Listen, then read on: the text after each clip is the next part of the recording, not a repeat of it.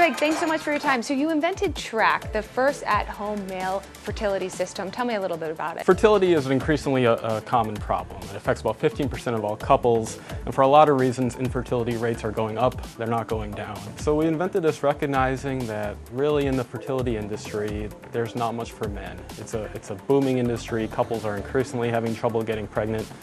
Yeah, nearly everything in the space focuses on women, so we wanted to build an at-home solution that helps men get engaged sooner and take control of their reproductive health and the fertility journey. This is the device. Tell me how it works. This system, it's called Track, consists of an instrument and disposable test cartridges. We give you everything you need to do this at home. So you collect your sample, you put a few drops of the sperm sample into our disposable, we call these props, and you load it onto our device, and when you close the lid, you can see that it spins. So it's going to go through about a 5-minute spin sequence. And what we're doing is we're using centrifugal force that's generated by spinning the sample to isolate and quantify the sperm cells.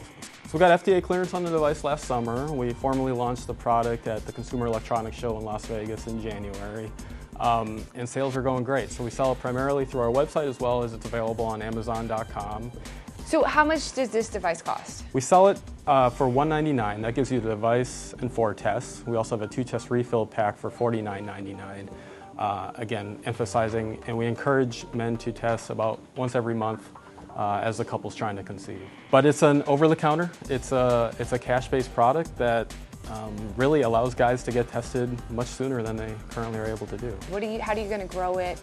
What's the plan? Are you going to partner with big corporations to expand? Yeah, our biggest emphasis is building awareness. So this is a condition that not a lot of people think about or are aware of. So we're out there with messaging that says, A, male infertility is a common problem. A lot of people are going through it. B, that there's a lot that you can do about it. And by having a product like this that closes a feedback loop, you're able to measure and improve your sperm health, and this is all about tilting the odds of conception into the couple's favor. And the things that we do early on in life can really wreak havoc on not only our sperm health, but our general health, and instilling a few good habits now can really pay dividends down the road.